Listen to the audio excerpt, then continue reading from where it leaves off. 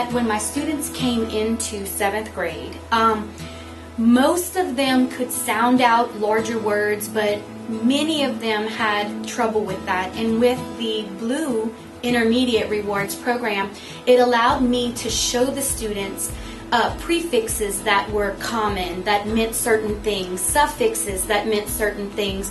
They were able to sound out words and determine some of their meanings just from the prefixes and the suffixes that we studied. This program is awesome. We really enjoyed it, and I found that the program, you can walk in and open up the book and be able to teach the program. It's very, very user-friendly. I think it's actually helped them to better read on their own, to be able to figure out vocabulary, whether it's in science or history or reading.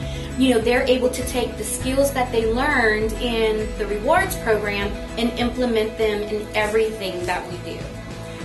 Now, to help my students even further, I went ahead and modified and put a lot of the different things that were in the workbooks on my smartboard using some flip charts. So that way I could better monitor what was happening in my classroom, and the students loved going up to the board to be able to circle the prefixes and loop and do all the things that needed to be done. So it was a lot of fun for them.